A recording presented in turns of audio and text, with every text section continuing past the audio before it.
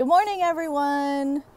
This is Carmen and Kara. that's right. And we are in sunny Los Angeles, California today, bringing you this story, The Day You Begin. Okay, would you do the chime for me?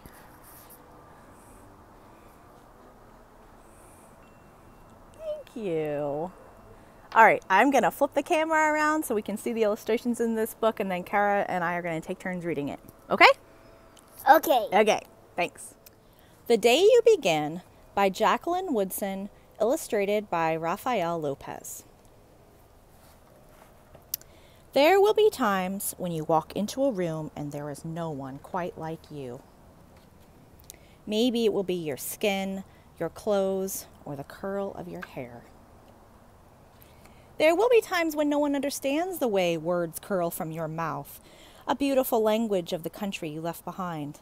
My name is Rigoberto. We just moved here from Venezuela. And because they don't understand, the class will fill with laughter until the teacher quiets everyone. Rigoberto, from Venezuela, your teacher says so soft and beautifully that your name and homeland sound like flowers blooming the first bright notes of a song. There will be times when the words don't come. Your own voice, once huge, now smaller, when the teacher asks, "What did you do last summer?" Tell the class your story. "We went to France," Shayla says. "These shells came from a beach in Maine." A boy named Jonathan holds out a jar filled with tiny shells, so fragile they look like they'll turn to dust in your own untraveled hands. "My whole family went to India, Spain, South Carolina." Each souvenir a small triumph of a journey. Their travels going on and on. As you stand in front of that room, you can only remember how the heat waved as it lifted off the curb, and your days spent at home caring for your little sister, who made you laugh out loud and hugged you so hard at nap time.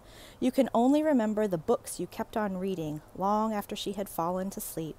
And in that room where no one else is quite like you, you'll look down at your own empty hands and wonder, what good is this when other students are flying and sailing and going somewhere? There will be times when the lunch your mother packed for you is too strange or too unfamiliar for others to love as you do. When even your own friend Nadia will crinkle her nose and say, "What's in there anyway?" And you'll wonder how she doesn't see the rice beneath and the meat and the kimchi.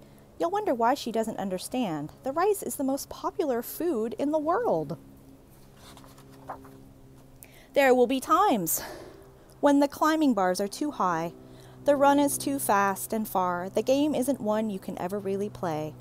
I don't want him on our team. You can watch. Maybe you can have a turn later. There will be times when the world feels like a place that you're standing all the way outside of. And all that stands beside you is your own brave self, steady as steel and ready, even though you don't yet know what you're ready for. There will be times when you walk into a room and no one there is quite like you, until the day you begin to share your stories. My name is Angelina, and I spent my whole summer with my little sister, you tell the class, your voice stronger than it was a minute ago, reading books and telling stories, and even though we were right there on our block, it was like we got to go everywhere. Your name is like my sister's, Rigoberto says. Her name is Angelina too. And all at once, in the room where no one else is quite like you, the world opens itself up a little wider to make a space for you.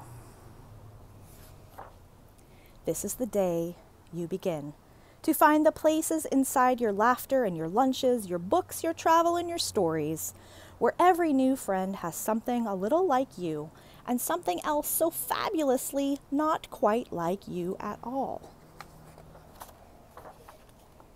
The day you begin. The end. Thanks, everybody.